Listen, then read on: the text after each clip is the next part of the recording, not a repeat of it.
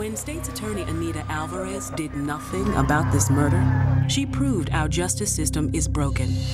Kim Foxx is the only candidate who has what it takes to fix it.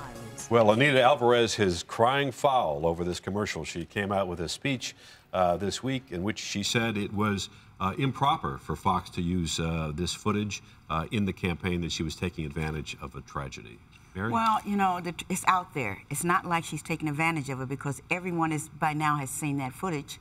That's first of all. And it is the biggest issue in this campaign. So fair game. So it's fair game. It's not only the biggest issue in this campaign, it's the biggest issue for most African Americans in the Chicagoland area. I mean, the Cook County State's Attorney's Office has been plagued for years with these types of malfeasance. And so to bring this up right now, it's fair game, it's fair play for these people right now, because people want justice. People want to know that there's a justice system for everybody, not just a few.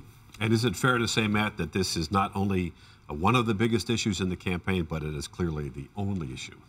It is huge, and I'm not sure that it's the only issue, because as you get into this, the Laquan McDonald case now has opened up so many other inquiries about all these other instances of police shootings. Charging in the Dante Servin, the Rekia Boyd case, and that it was mischarged, that issue came up.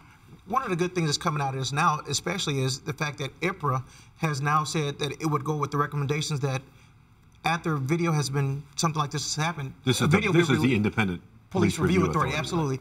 They will release a video after 60 days, as opposed to waiting 60 days to a year almost, to like this Laquan McDonald incident. So we're going to get these videos coming faster. So, you know, keep people on their toes, doing the right thing for the community. At the same time, for all the heat and criticism that Alvarez has gotten because of this, the most recent polls show her leading both Foxx and Moore. Anybody surprised by that? I was actually very surprised by that, but I think that's name recognition, you know, and that is on voters.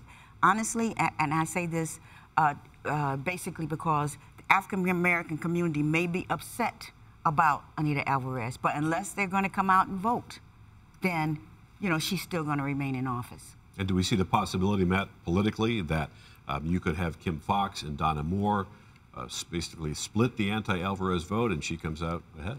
That's always a possibility. That's always a possibility, and the incumbency is very powerful.